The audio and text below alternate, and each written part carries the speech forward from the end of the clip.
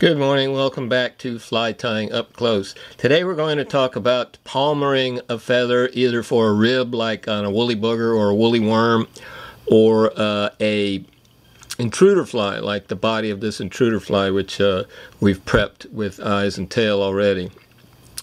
The palmering technique is named after the palmer worm, which is a very hairy caterpillar. You can look that up and take a look, you'll see what I'm talking about.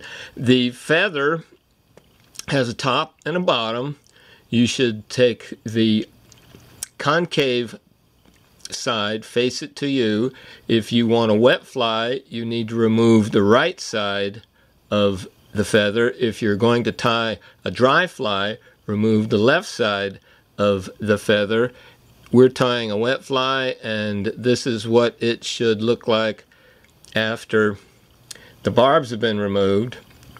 Then this is a very handy technique for adding feathers to the hook. It can be used on dozens of different applications. Take the tip of the feather, come under the hook, come back around under the thread, like that.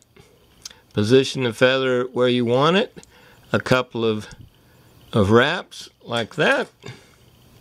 Clip it off like that. Move the thread to the end of the palmer. In another video we're going to talk about back wrapping this, because palmer feathers are really not very strong when they're strung out like this. The teeth of the fish can rip and break, so your fly is done. When you get to the front, make one complete wrap at the ending point. Secure it with your thread. Clip it off. Pull everything back. A couple more wraps.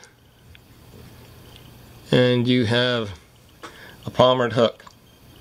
See you next time. Take care.